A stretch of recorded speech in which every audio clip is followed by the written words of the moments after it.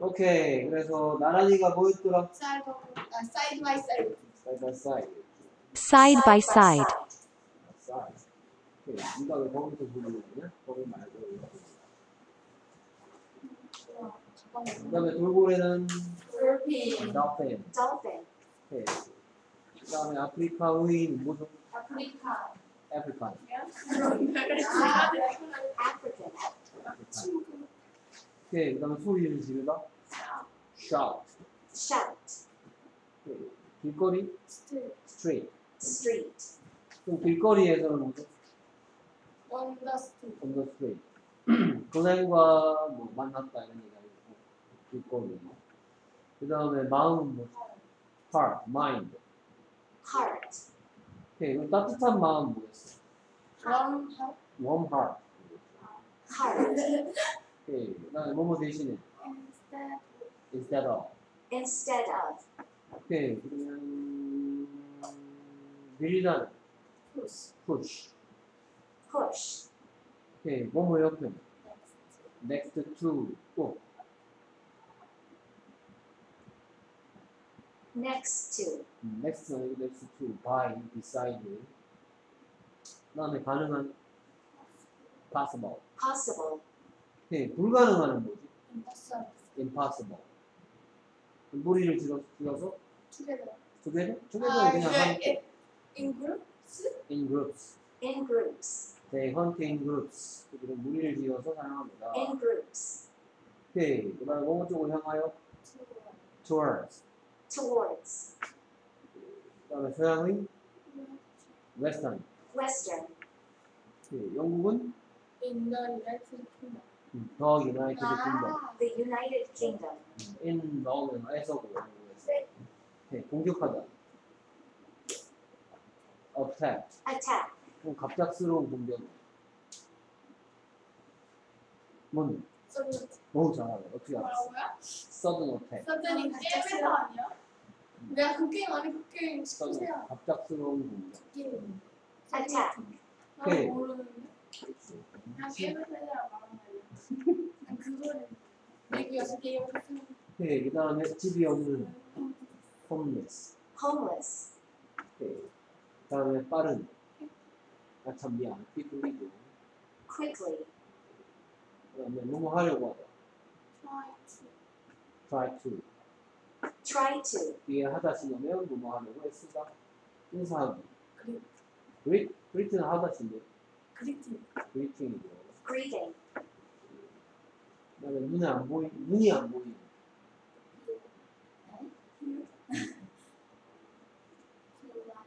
blind. Blind.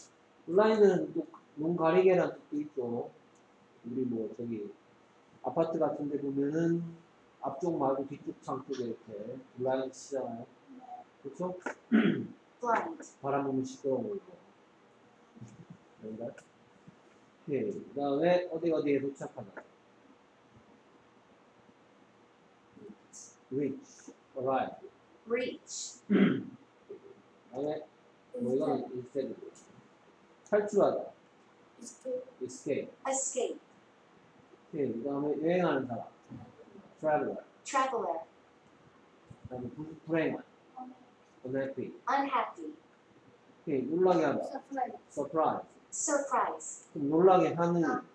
Surprise. 진짜? Surprise. 그럼 깜짝 놀라게 되는. 모르겠어요. 모르겠다. 놀라게 하는 뭐야? 놀라게 하는.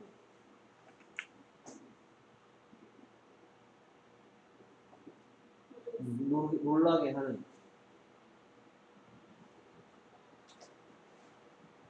이게 놀라게 하다니까 놀라게 하는. Surprise. 응? 이게 자신이 없어. 놀라운 뉴스 뭐 이렇게 할 때 쓰잖아. 놀라운 뉴스. 놀라게 만드는 뭐 놀라게 만드는. 알 수가 없다. 또 얘기할게. 뭐뭐 하다가 서프라이즈니까 놀라게 만드는 뭐예요? 서프라이징이라고 해요. 서프라이징. 그래서 놀라운 뉴스가 뭐예요? Surprising news. 서프라이징 뉴스, 쇼킹 뉴스 뭐 이런 거 들어봤잖아요.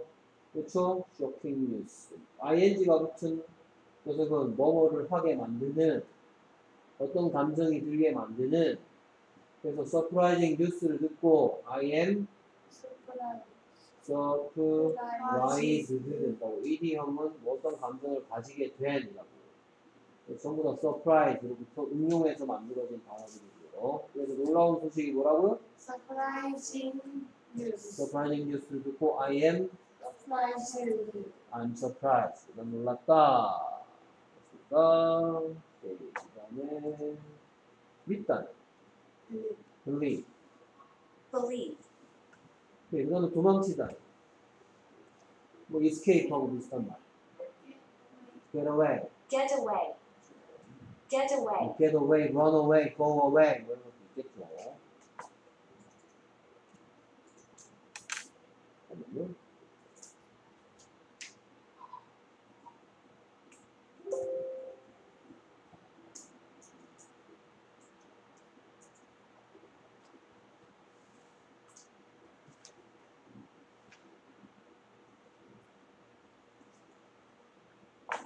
그다음에 특이한 usually? 아니죠. 특이한 뭐 unusual. Unusual. 오케이. 그래서 평범한은 뭐고 평범한 usual. 특이한 unusual. Unusual. 오케이. 그다음에 항상 언제나 always. always. always. Always. always. 그다음에 씹다. chew. Chew. chewing gum은 뭐예요? chewing gum. 씹는 껌, 씹기 위한 껌 말이죠. chewing gum. 오케이. 그다음에 우정. friendship. Friendship. 오케이. 그러면 우정이 friendship이면 지도력은 뭐예요? 지도력. leadership. 리더십이고 리더십. 그렇죠? 리더십. 그렇죠? 그 다음에 스킨십이라는 게 있죠. 스킨십. 뭐 사랑하는 사람들끼리 손잡고 뭐 이렇게 하는 뽀뽀하고 이런 걸 보고 스킨십이라고 하는데 이건 영어가 아니에요. 그렇습니까? 이런 영어는 없습니다. 일본 사람들이 만들어내는 말이에요. 그러니까 스킨십이라는 단어는 없어요. 오케이. 그 다음에 인사하다 하는 거죠. greet. Greet. 인사하기가 뭐였죠? greeting. 그 다음에 가지다. have. Take. take. 가져가다. 그러면 take A to B 하는 거니까 take A to B 하는 거. A를 B. A를 B로 가지고 간다 이런 뜻이겠죠. take A to B. 그러면 take me to the moon은 뭐였어? take me to the moon.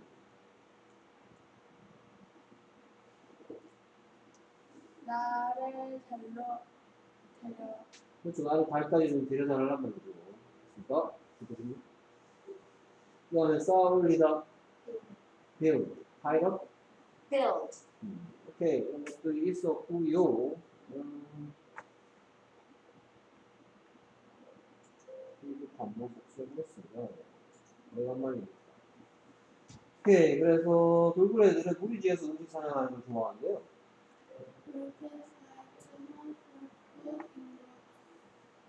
오케이. Dolphins like to hunt for food in groups. 이겠죠. Dolphins like to hunt for food in groups. 뭐라고요?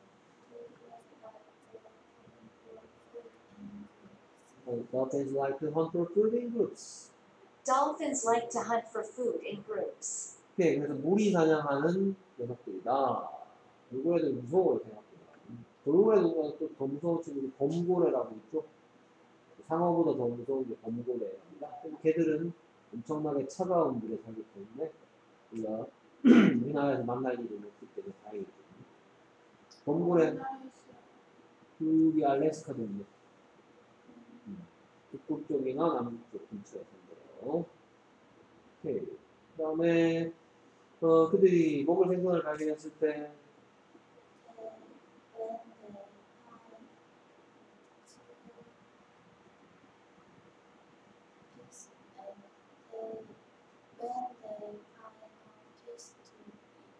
맞아요? 뭐라 그랬는데? When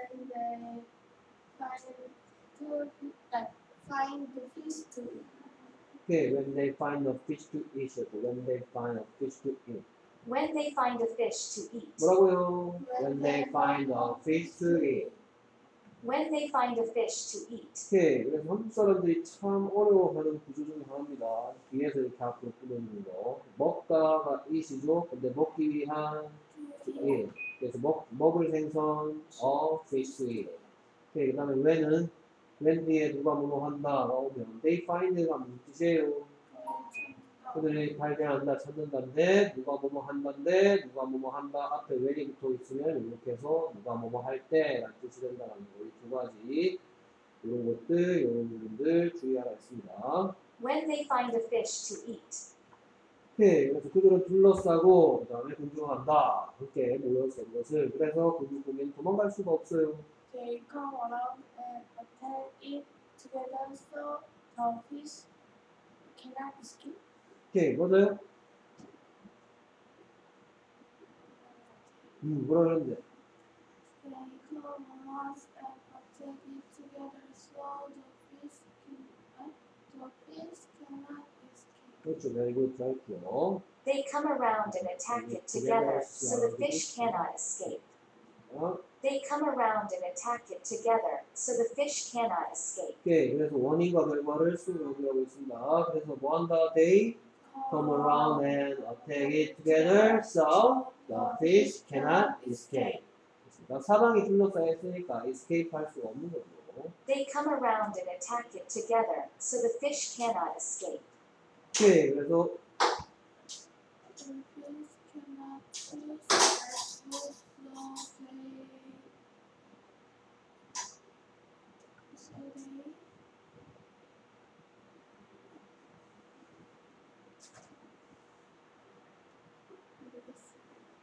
오케이.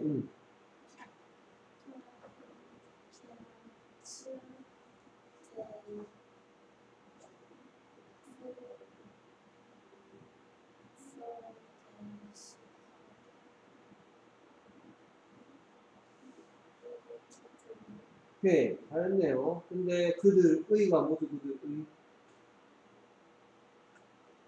그들은 they죠. 그들이 뭐뭐 했다. they like. 그리고 그들이 뭐뭐 한다 할 때 쓰는 거고요. 그 다음에 그들은 them이죠. I like them. 그들을. 이걸 보고 주격이라 합니다. 동사 앞에 쓰기 때문에. 얘를 보고는 목적격이라 합니다. I like them. 동사 뒤에 쓰기 때문에. 그 다음에 그들의를 보고는 뭐라 그래요? 소유격이라고 하죠. 그래서 they의 소유격은 뭐예요? their. 그러니까 오케이. 여러분들 이 there하고 이 there하고 막 헷갈리고 이러지 마시고요. 이건 거기에죠. 그들의고요. 오케이. 그래서 여기 보면 조동사가 두 번 들어갑니다. 그래서 뭐뭐 할 수 없다라는 조동사 cannot 쓰고요. 그 다음에 뭐뭐 해야만 한다는 여러 가지 배웠죠. 그렇죠. must나 또 지민이가 했던 should를 써도 좋겠고요. 또 have to 이런 것도 있죠. 됐습니까? 오케이. 그래서 dolphins cannot chew their food, so they have to eat it quickly. So they should eat it quickly. So they must eat it quickly. 이런 식으로 하면 되겠죠. Dolphins cannot chew their food, so they have to eat it quickly. 오케이. 그래서 뭐라고요? Dolphins cannot choose their food. choose가 아니고 그냥 dolphins니까 cannot chew. their food, so they have to eat it quickly. 오케이. 뭐라고요?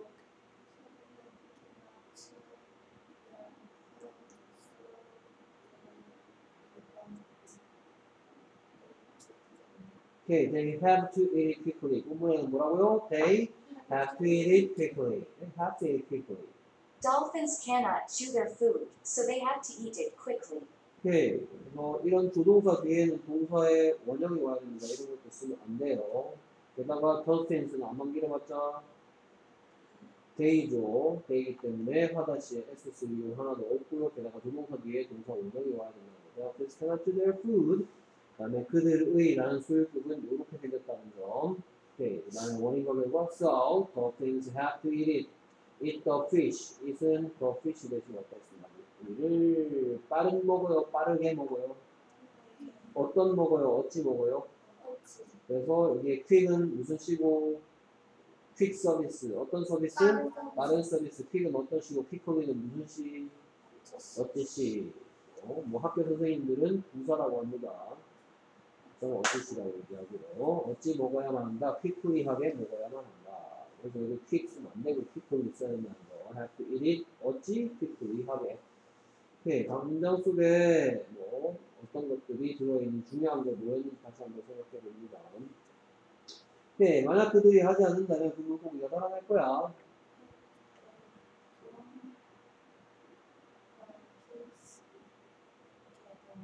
오케이, 뭐뭐 할 것이다니까 미래에 일어날 일이 있어?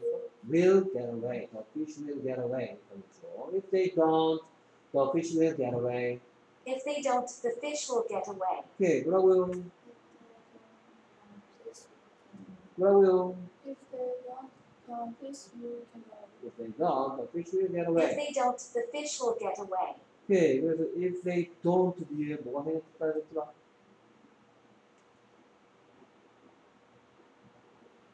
If they don't 뒤에 뭐가 생겼다 그랬더라? 그렇죠. If they don't eat it quickly가 생각했었죠. 그것을 빠르게 먹지 않는다는 거죠. 그래서 만약 그들이 그것을 빠르게 먹지 않는다면 if they don't eat it quickly 그 물고기는 달아나게 될 것이다. Fish will get away. 부동사가 들어와서 뜻이 조금 좀 get away의 뜻은 뭐예요? 달아나가요. 달아나가. 도망치다. 근데 will이라고 들어가니까 뭐뭐 할 것이다. 여기에 have to가 들어가면 뭐예요? 뭐 must가 들어가면 뭐예요? 달아나야만 한다가 되겠죠? should가 들어가도 마찬가지로 달아나야만 한다가 되고. 그 다음에 can get away 하면 달아날 수가 있다고. cannot이 들어가면 달아날 수가 없다. get away하고 같은 말이 뭐였더라? escape였죠. 이런 것들 배웠었고. 그 다음에 5-2에서는 또 어떤 종류 얘기가 나왔었냐면 마오리 쪽에 대한 얘기죠. 오케이. 그래서 마오리족 사람들은 서로에게 특이한 방법으로 인사를 합니다. 이게 생략했어요. 뉴질랜드에 있는, 이게 안 보이는데 너무 길어가지고. 뉴질랜드에 있는, 그래서 뭐였더라? The Maori in New Zealand greet each other in an unusual way. 그렇죠. 잘했죠. 그렇죠. 뭐라고요? The Maori in New Zealand greet each other In an unusual way. 됐습니다. 특이한 방법으로 in an unusual way. The Maori in New Zealand greet each other in an unusual way. The Maori in New Zealand greet each other in an unusual way. 오케이. 그래서 뭐 마오리는 마오리인데 어느 동네 마오리인지 뒤에서 이렇게 우리말에서 쓰지 않는 구조인 뉴질랜드에 사는 마오리족을 한번 길어봤자 데이죠. 그러니까 여기다가 S 쓰면 안 되는 거예요. They greet each other. The Maori in New Zealand greet each other. 서로가 뭐였더라? each other. 특이한 방법으로가 뭐였더라? in an unusual way. 야? unusual의 반대말이 뭐였더라? usual. 평범한, usual, 특이한, unusual. in an unusual way. The Maori in New Zealand greet each other in an unusual way. 오케이. 그 다음에 누가 했잖아요? 이총. 했구나. 미안. 인사하는 대신에 그들은 포만지를 좋아한대요.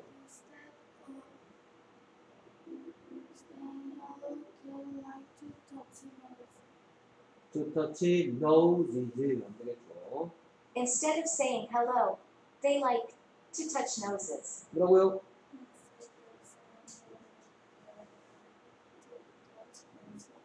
noses, to touch noses.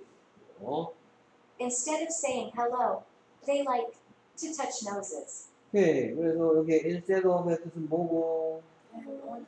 어떤 것 대신에 이 말이죠. 그러니까 뭐뭐 하다라는 말을 이런 거 붙여서 say hello는 인사하는데 saying hello 하니까 인사하 는 것이 되는 거죠. 그래서 인사하는 대신에 instead of saying hello, 그다음에 더 마오리 in 뉴질랜드가 like 한다. 그다음에 이거에 중요하게 다루고 있는 게 바로 to 뒤에 하다시 오는 겁니다.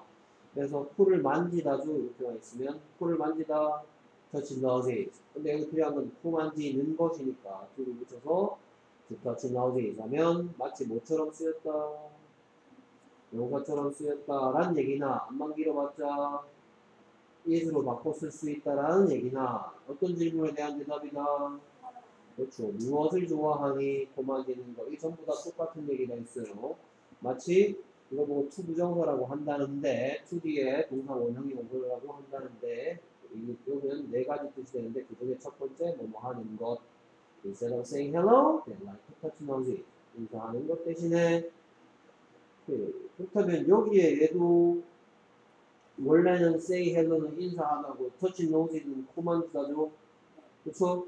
그러면 여기에다 ing 붙인 거고 여기에다 to 붙여갖고 인사하는 것 대신에 코 만지는 것 좋아한다. 그러니까 이 ing하고 이 to가 하는 역할이 똑같이 전부 다 뭐를 뭐뭐 하다를 뭐뭐 하는 것 만들어주고 있죠. 인사하다 say hello 인사하는 것 say hello 코를 만지다 touch nose 코 만지는 것 touch nose 그러니까 이 ing와 이 to 뒤에 to가 온 거랑 똑같은 역할을 할 수도 있다. 전부 다 어떤 질문에 대합니다. 안만 길어봤자 있습니다. 명사처럼 쓰이는 역할을 할 수가 있다. 오케이, 그 다음에 외그들은 이렇게 하고 싶어 하는 걸까?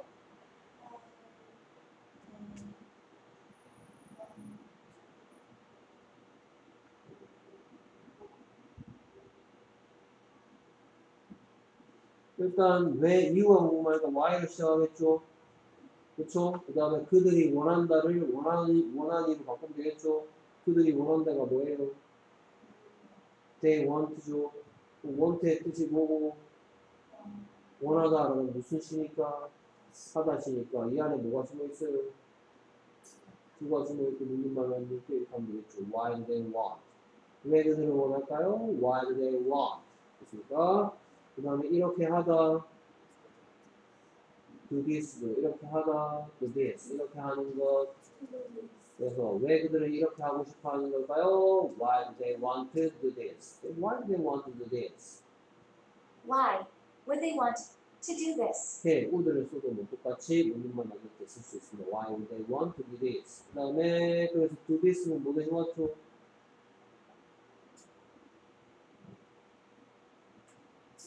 그렇죠. touch nose 이렇게 맞죠. 지민이가 확실히 이런 건 잘해. 다른 스펠링은 잘하면 좋겠어. 이해를 좋아해. Why would they want to this? Why do they want to this? Why do they want to touch noses? 여기도 마찬가지 to 뒤에 하다가 와서 뭐뭐 하는 것을 원하는 걸까요? 이렇게 하다를 이렇게 하는 것 만나서 만들어서 Why would they want to do this? 네, 그래서 그들은 신이 그들 몸속에 코를 통해서 생명을 넣어줬다고 믿고 있어요. They believe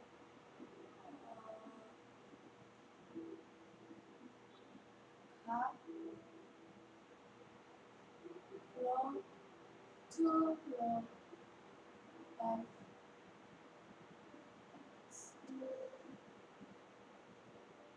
in the body where in the body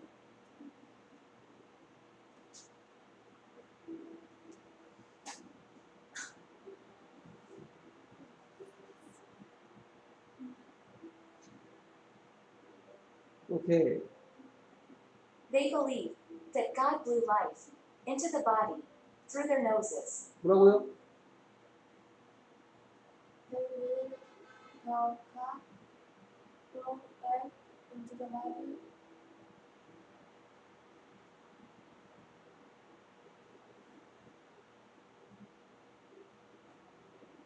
They believe that God blew life into the body through their noses. 오케이. 뭐라고요? they believe God blue light into the body through their nose. 오케이, 맞아요? 뭐라 그랬는데? They let back up blue light into the body through their nose. 오케이, 자, 여기서 중요한 거.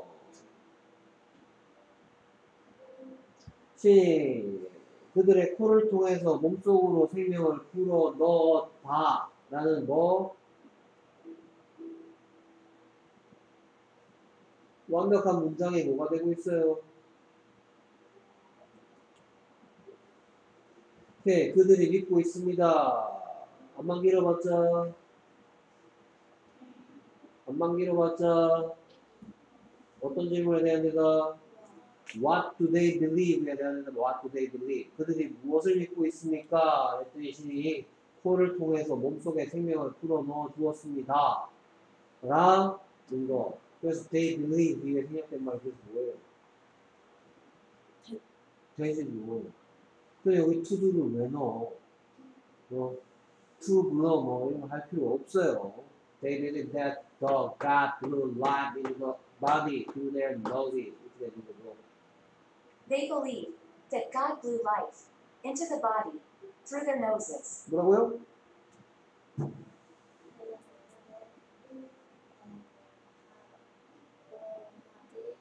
blew what? blew life. Where? How? 그러니까 뭐라고요?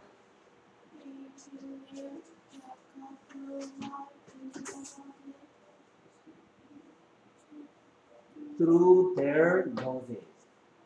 They believe that God blew life into the body through their noses. 됐습니까? 네, 그들이 믿고 있습니다. They believe. 무엇을 믿고 있다? That God blew life into the body through their noses. 자, 지금 여기서 여러분이 이 대세 쓰이면 잘 모르는 것 같아, 지금. 그러니까, 신이 코를 통해서 몸에다가 생명을 불어 넣었다. 완벽한 문장을 뭐 만들어서 어떤 질문에 대한 대답 이래다 듣고 싶어 뭐라고 물을래? What do they believe?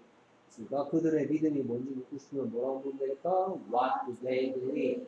They believe that God blew life into the body through their body, through their noses. 이렇게 된단 말이야. 됐습니까? 그래서 코는 마음으로 가는 길이에요 라고 하고 싶으면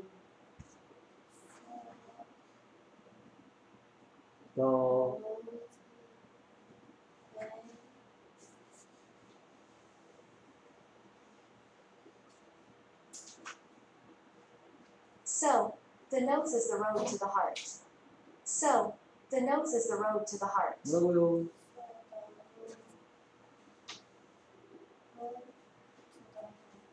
예, 아닌 것 같은데요.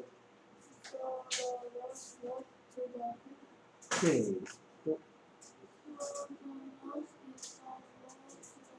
그렇죠. So the nose is the road는 road인데 어디로 가는 to the heart. So, the nose is the road to the heart. 뭐라고요?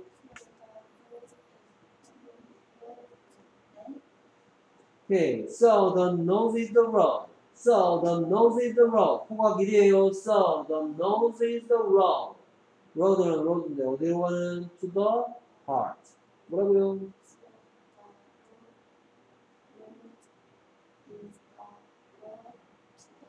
뭐라고요?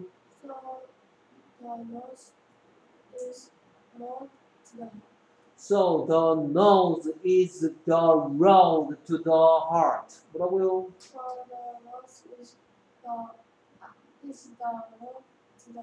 오케이, 뭐라고요? 오케이.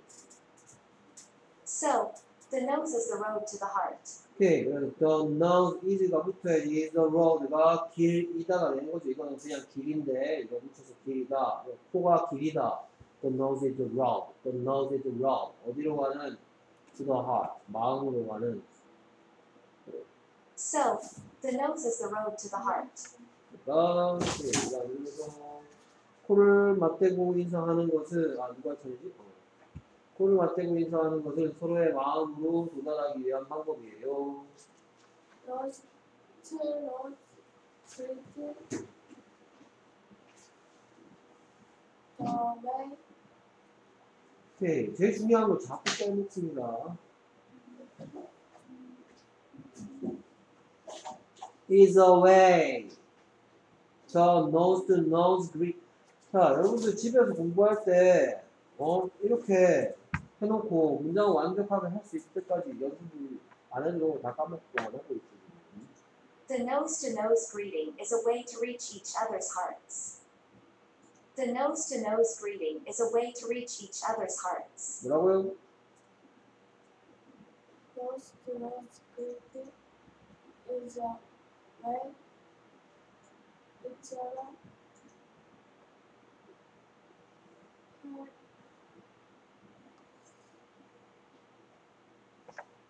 The nose-to-nose greeting is a way to reach each other's hearts.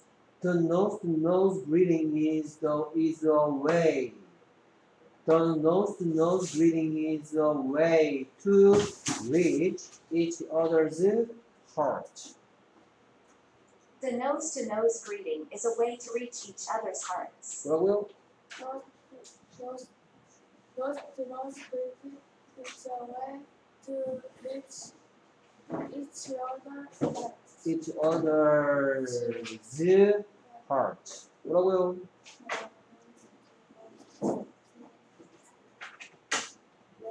Is a way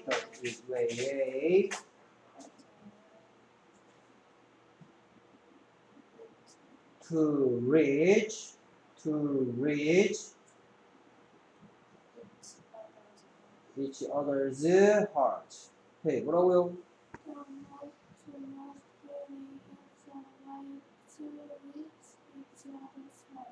네, 뭐라고요? those two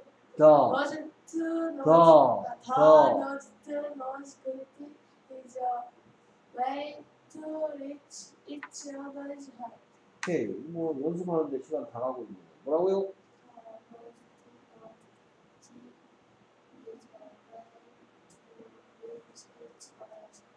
네, The nose-to-nose greeting is a way to reach each other's hearts. 오케이, the nose-to-nose greeting is a way. 아까 전에는 그러므로 코는 길이다 할 때도 이것도 막 비슷한 거 나와요. 그러므로 코가 길이에요. So the nose is a road to the heart. 사실 비슷한 구조가 나왔고요. When the nose-to-nose greeting is a way. 하나의 방법이다. 방법인데 뭐 하기 위한? To reach each other's heart. 서로의 마음으로 뭐 하기 위한? 도달하기 위한. reach는 무슨 뜻이에요? 그렇죠. 도달하다라는 하다식으로 도착하다. to를 붙여서 또 네 가지 뜻 중에 몇 번째 뜻? 세 번째, 뭐뭐 하기 위한, 도달하기 위한 방법. 아까, 오케이. 그런 것들이었고요. 그럼 복습해야 되겠네, 안 되겠네.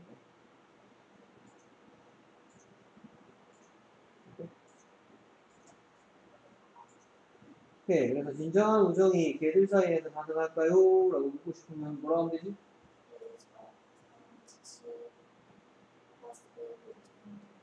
안 들려. 뭐라고?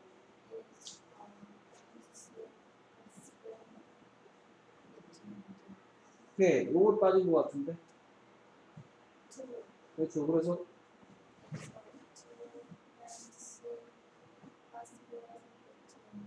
그렇죠. 그렇게 하면 되죠. Is true friendship possible between dogs? 뭐라고요? Is there possible friendship between us? 오케이. 진정하시고요. Is true friendship possible between dogs? 뭐라고요? Is true friendship possible between us? Is true friendship possible? Is a true friendship possible? Is true friendship possible between dogs? 그렇죠. Is true friendship possible between dogs? 오케이. true friendship 무슨 뜻이고? 진정한 우정. 한번 길어봤죠? 그게 가능할까? Is it possible? 그게 가능할까? Is it possible? 누구 사이에? Between dogs. 그래서 possible의 위치를 막 이런 데 집어넣고 이럴 이유가 하나도 없어. is true possible이 아니고 is true friendship possible? Is it possible? 이게 가능해? Is it possible? 진정한 우정이 가능해? Is true friendship possible between dogs? Is true friendship possible between dogs? 오케이. 그 다음에 The story of friendship between dogs in the United Kingdom surprised the world. 오케이. The story of a friendship between dogs in the United Kingdom surprised the world. 그렇죠? 뭐라고요?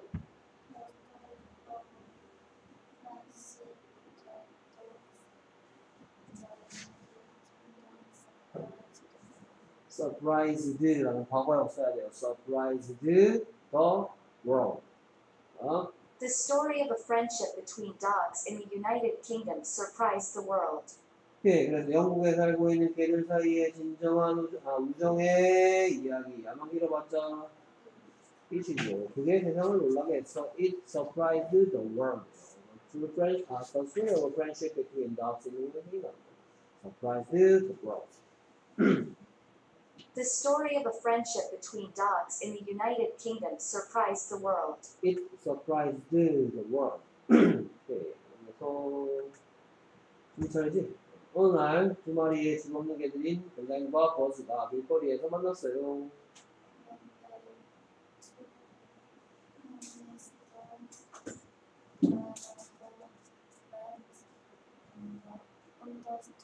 그렇죠. 잘하면서 뭐야. 그렇죠. 저 승민이 잘했는데 지금 지민이 시켰다고 눈이 이만큼. 자, 응? 아까 했잖아. One day, two homeless dogs, Glenn and Buzz, met on the street. 네, 한 군데가 고치면 되겠죠. Two homeless dogs. one 다 같이 one day. One day, Two homeless dogs, Glenn and Buzz met. Two homeless dogs, Glenn and Buzz met. 어디서? On the street. One day, two homeless dogs, Glenn and Buzz, met on the street. 오케이. 그래서 그들의 우정을 쌓기 시작해요. they began with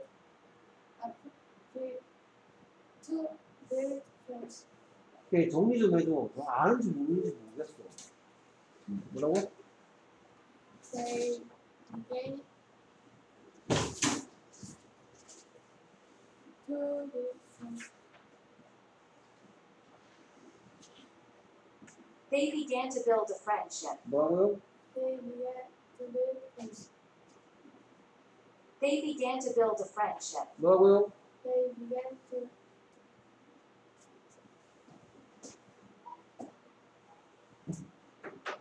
오케이. 저번 시간에 너 못해가지고 너 그때 결석해갖고 못해갖고 나한테 좀 혼났잖아. 그렇지. 그 뒤로는 연습 안 한 것 같은데. They began to build a friendship. 뭐라고요? they began to build They began to build a friendship. 뭐라고요? they began to build a friendship. 오케이. They began to build a friendship. 그래서 이 문장의 중요한 점은 뭐예요? 이 문장에 선생님이 설명하는 건 뭐가 있었나요? 이 얘기 또 했죠, 이 얘기. 그렇죠? 뭐라 그랬어요?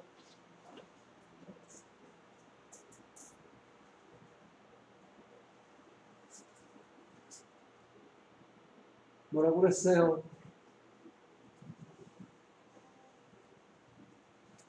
오케이. build a friendship은 무슨 뜻인데? 우정을 쌓다라는 뜻인데 여기에 이걸 붙여서 to를 붙여서 어떻게 됐다? 그래서 몇 번째 뜻 됐다? 네 가지 중에 첫 번째 뜻이 됐다 라는 얘기는 이 대답 듣고 싶으면 이 to build a friendship이란 대답 듣고 싶어 뭐라고 부를래? What do they do? 오케이. begin은 뭐의 무슨 형이니까? begin은 뭐의 무슨 형이니까? begin의 과거형이니까 began 안에는 뭐가 들어있어?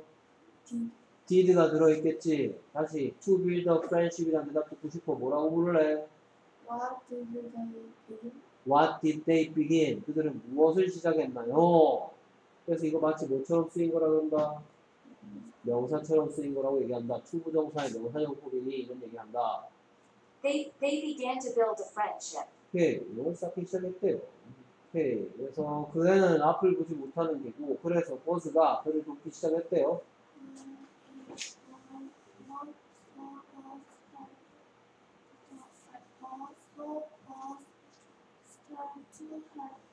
오케이, 그래서 Glenn is a blind dog, so Buzz started to help him. Glenn is a blind dog, so Buzz started to help him. 뭐라고요?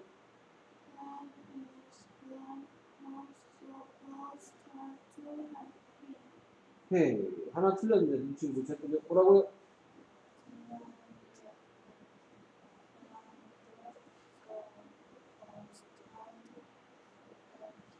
오케이, 뭐라고요? Glenn is a blind dog, so Buzz started to help him. 오케이, 어를 빼먹었죠. 그래서 됐습니까? 별것도 아닌데. Glenn is a blind dog, so Buzz started to help him. 오케이, 그래서 여기서 중요한 게 뭐였죠? 그렇죠. help him은 그를 돕다는데 to를 붙여서 또 뭐가 됐다? 는 것 됐다. 그를 돕는 것을 시작했다. started 대신 쓸 수 있는 게 뭐라고 했어요? began 그렇죠. 똑같이. 그러니까 이래가 듣고 싶어도 똑같이 what did Buzz start? 라고 보면 된다고 하죠. 무엇을 시작했니? 그를 돕는 것을 시작했어. 오케이, 그래서 버즈는 글렌의 눈이 되어갔습니다.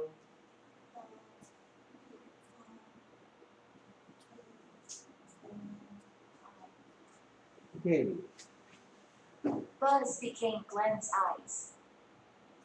Buzz became Glenn's eyes. 뭐라고요? 그렇죠. Buzz became Glenn's eye. Buzz became Glenn's eyes. 여기는 to 쓸 이유가 하나도 없습니다. 그러니까 어떤 것이 되어갔다. 정책구 S에서 누구의 라는 뜻이고요. 참, 그리고 우리가 그때 인터넷을 검색해봤을 때 자료가 별로 안 나온 이유가 글렌이 N이 두 개인데 이 책에 스펠링이 잘못 적힌 것 같아요. 글렌 앤 버즈 찾을 때 N을 두 개 써야 돼요. G-L-E-N-N이죠. Buzz became Glenn's eyes. 이런 문장도 살펴봤고요.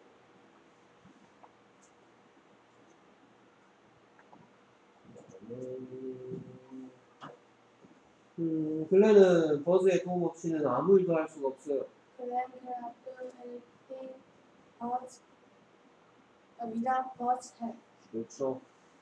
Glenn cannot do anything without Buzz's help. 오케이, 뭐라고요? Glenn cannot do anything without Buzz's help. 버즈즈 이렇게 말하면 안 돼요. 버즈라고 해도 됩니다. 어쨌든 점 찍고 S 있어야 된다는 거. 버즈의 도움. without은 뭐뭐 없이죠. Glenn cannot do anything without Buzz's help. Glenn cannot do anything without Buzz's help. 오케이, 그래서 그들은 항상 함께 있으려고 애를 씁니다.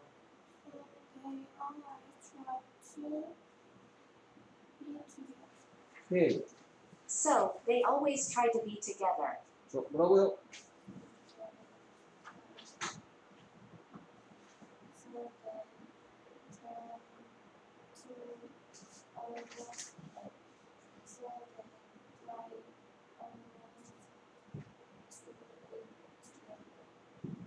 So they always try to be together. So they always try to be together. 뭐라고요? So they always try to be together. So they always try to be together. 뭐라고요? So they always try to be together. 그러니까 오케이, 그래서 그들이 항상 애를 씁니다. So they always try to be together. 그리고 또 be together의 뜻이 뭐예요? be together. 함께 있다. 그렇죠. 함께 있다는데 to 붙여서 또 함께 있는 것. 그렇죠. 함께 있는 것을 노력합니다. So they always try to be together. Always try to be together. 항상 함께 있으려고 합니다. 그래서 글렌이 먹고 싶어 할 때 버즈가 글렌을 의식적으로 밀어줍니다. Glenn wants to eat, but pushes him toward food. 오케이, 뭐 하나 빠졌는데 잘 보세요. When Glenn wants to eat, Buzz pushes him towards the food. When Glenn wants to eat, Buzz pushes him towards the food. 뭐라고요? When Glenn wants to eat, Buzz pushes him toward food. 오케이. 뭐 한 군데 틀렸으니까 잘 들어보세요. When Glenn wants to eat, Buzz pushes him towards the food. When Glenn wants to eat, Buzz pushes him towards the food. 뭐라고요? When Glenn wants to eat, Buzz pushes him toward 버즈 뭐라고? 버즈 food. pushes him towards food. 오케이. When Glenn wants to eat, when Glenn wants to eat, when Glenn wants to eat, Buzz 뭐뭐 pushed him towards food. When Glenn wants to eat, Buzz pushes him towards the food. choose 아니에요. choose 단수를 써요. 오케이. 맞는 것 같아? 지금 쓴 게? When Glenn wants to eat, Buzz pushes him towards the food. 오케이. 그래서 지금 말도 안 되는 거죠. 지금 왜 갑자기 여기는 무슨 시제인데? 현재 시제인데 여기는 왜 갑자기 과거 시제가 됩니까? 현재 먹고 싶어 하는데 그것은 과거에 밀어줍니까? 현재 먹고 싶어 하면 현재 밀어줘야 될 거 아니에요? When Glenn wants to eat, Buzz pushes him towards the food. 됐습니까? 네, 이런 걸 보고 좀 시험 문제 많이 나오는 시제의 일치라고 합니다. 됐습니까? 현재 원할 때 현재 밀어준다. 동작의 때가 맞아 들어가야 될 거 아니에요? 현재 원하는데 과거에 난 지금 먹고 싶어 했는데 과거에 이미 뭘 밀어줬어. 이런 이건 타임머신 타고 뭐 이상하게 왔다 갔다 합니까? When Glenn wants to eat, Buzz pushes him towards the food. 그래서 뭐라고요? When Glenn wants to eat, Buzz pushes him toward food. 오케이. 그래서 그들은 나란히 먹는 것을 좋아해요. They like to eat side by side. They like to eat side by side. They like to eat side by side. 뭐라고요? 오케이. 여기도 마찬가지 나란히 먹답니다. eat side by side. 이제 또 to 붙여서 뭐 나란히 먹는 거. 이거나 듣고 싶어. 뭐라고 부를래?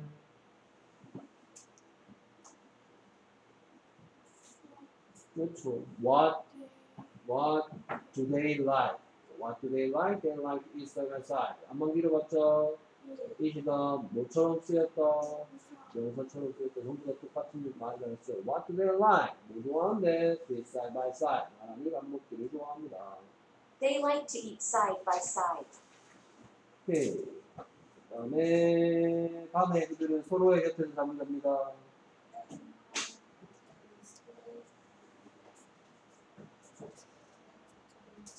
그렇죠. next to each other. 네. At night, they sleep next to each other. 뭐라고요? and like they sit next to each other. 그렇죠. At night, they sleep next to each other. Night, they sleep next to each other. 그 다음에 두 개들은 그들이 함께 살 수 있는 새 집을 기다리고 있는 중입니다. The two dogs waiting for new house. They can live together. 네. The two dogs are waiting for a new home where they can live together. 오케이. 자꾸 지금 내가 승빈이한테 지적하는데 이런 거 자꾸 빼먹는단 말이야. The two dogs waiting 아니고 the two dogs are waiting 해야지 기다리는 중을 기다리는 중이라고 만들어줄 거 아니에요. The two dogs are waiting for a new house where they can live together. 이 문장 어렵다고 했던 이유가 여기에 where가 새로운 뜻으로 쓰였다. 여기에 where 지금까지 알고 있던 뜻은 뭔데? 어디에? 라는 뜻인데 여기서는 지금부터 어떤 시 시작합니다. 그들이 함께 살 수 있다. They can live together. 그들이 함께 살 수 있다. They can live together. 그들이 함께 살 수 있는 where they can live together. 그래서 a new house that where they can live together. 라는 구조가 조금 어려울 수 있다라면서 설명 많이 듣습니다. The two dogs are waiting for a new home where they can live together. The two dogs are waiting for a new home where they can live together. 뭐라고요? The two dogs are waiting a new house where they can live together. 오케이, 이거 조금씩 틀렸으니까 다시 한번 잘 들어보세요. The two dogs are waiting for a new home where they can live together. 뭐라고요? The two dogs are waiting a new house where they can live together. The two dogs are waiting for a new home. The two dogs are waiting for a new home The two dogs are waiting for a new home where they can live together. where they can live together. 오케이, 승빈아, 너 중학교 올라가기 전에 말하기를 진짜 많이 해야 될 것 같아. 문장 암기가 다른데 중학교 때 별거 없어. 이런 문장 외우는 게 땡이야. 그래서 자꾸 R 이런 것도 뺏어. 이거 is 안 써서 선생님 틀렸어요. 수행평가인데 어를 안 써갖고 틀렸어요. 그렇게 자꾸 눈에 보인다고 내가 내가 뭐 관심법 있고 이런 건 아닌데 니들 초등학교 6학년 때 어떻게 하는지 보면 중학교 때 점수가 보이고 중학교 때 어떻게 하는지 보면 고등학교 때 점수가 보인다고. 알겠습니까? 내가 너한테 딱 하나 얘기해. 이런 문장들 보고 완벽하게 말할 수 있도록 연습 좀 해오라고. 같은 거, 같은 거 좀 빼먹지 말라고. for 같은 거 좀 빼먹지 말라고. waiting on new home이 아니고 뭐 home 쓰거나 house 쓰거나 별 차이가 없었는데 waiting on new home 아니고 waiting for a new home. 뭐뭐를 기다리다가 wait for니까 for를 써줘야 될 거 아니에요. 됐습니까? 오케이, 그래서 뭐라고요? The two dogs are waiting for a new home where they can live together. 됐습니까? 오케이, 여기까지 됐습니다. 오늘 접수만 했네요.